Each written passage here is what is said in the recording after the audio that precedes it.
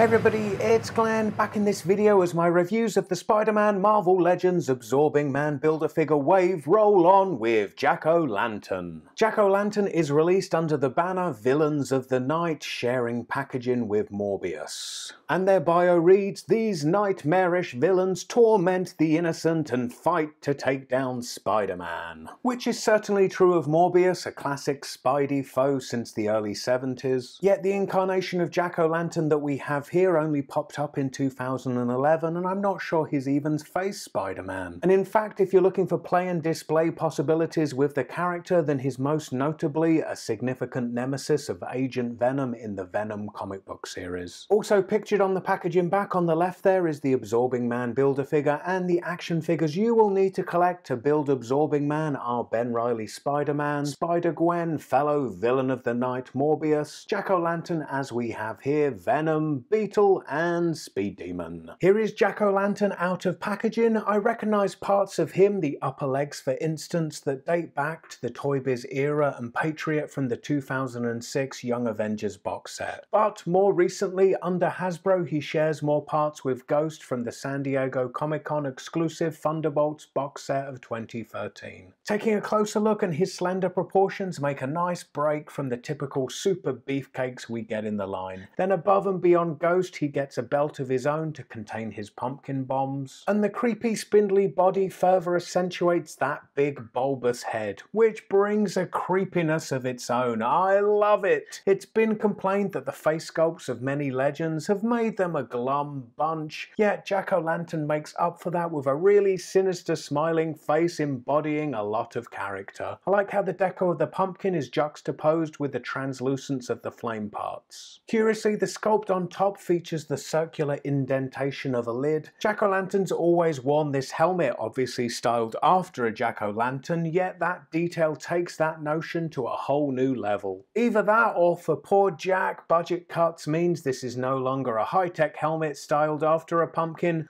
and it's just an actual pumpkin. Now, the comics have had a number of different individuals assume the Jack-O-Lantern identity, all with variations of the same weapons and tech. The third Jack-O-Lantern was officially known as Mad Jack, which we got a figure of from Toy Biz in their Spider-Man Classics line. I think back then, in calling him Mad Jack, Marvel were attempting an edginess and were shy about giving in to the inherent goofiness of the Jack-O-Lantern legacy. And what I like about this new Jack-O-Lantern, both in the comic character and its figure, is that it's unabashedly goofy. Before we move on to looking at Jack-O-Lantern's accessories, let's take a moment to shine the light on Mad Jack, or not shine the light on Mad Jack as the case may be, as he features a light-up head. Ooh, pretty.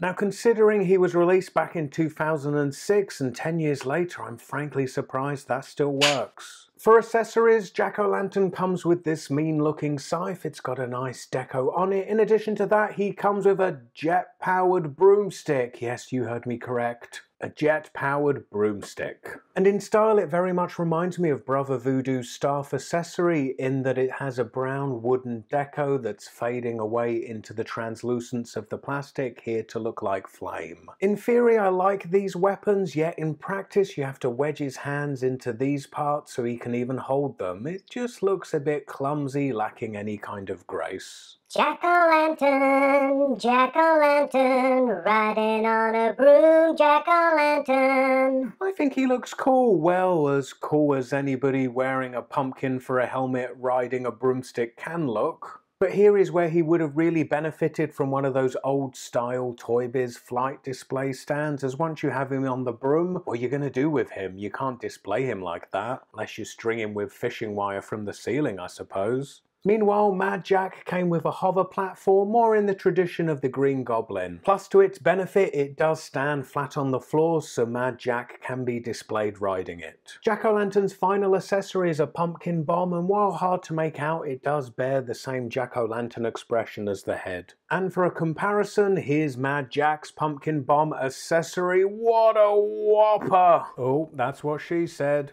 It's bigger than Mad Jack's own head, but the size of it is to give it enough weight to allow for the launch action. Works well, huh? Not so much.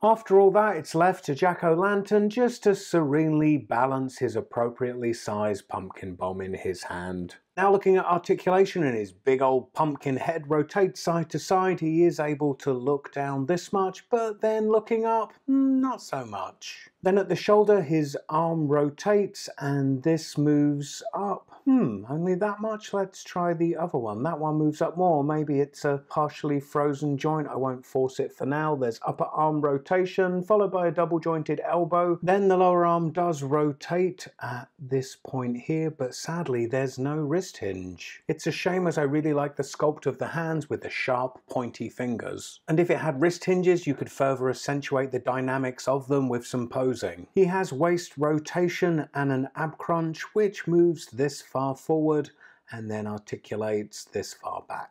At the hips, his legs move out to the side a real decent amount. Then you need to finagle the ball joint to move the leg forward and finagle it again to move it back. There's upper leg rotation followed by a double jointed knee. Now there's no lower leg rotation there. And at the ankle, the feet are hinged, moving backwards and forwards, but inhibited quite a lot by the sculpt there. Then of course it has that ankle rocker pivot that I love. And now taking advantage of that ankle pivot, this is him standing at his widest stance possible, still with both feet flat on the floor. Now a default of the spindly legs combined with the softness of the plastic he is made of means that the legs do tend to bow under the weight of the figure itself. And even in a vanilla pose, and not an extreme one like this, his top heaviness does make him a bit tricky to get to stand up. So all things considered, and while I do love the head sculpt, and I'm always the biggest fan of a goofy villain who takes complete pride in having no shame, yet he'll likely come across better in this video than he will actually in person. As in hand, he's quite frustrating to strike a balance in posing, and that prevents me from indulging in him as much as I would like. Anyway, if you missed my previous review, click the video on the left for Speed Demon, and now to address a couple of questions asked in the comments of that video. Well, Ultra Maximus, alas, they do not.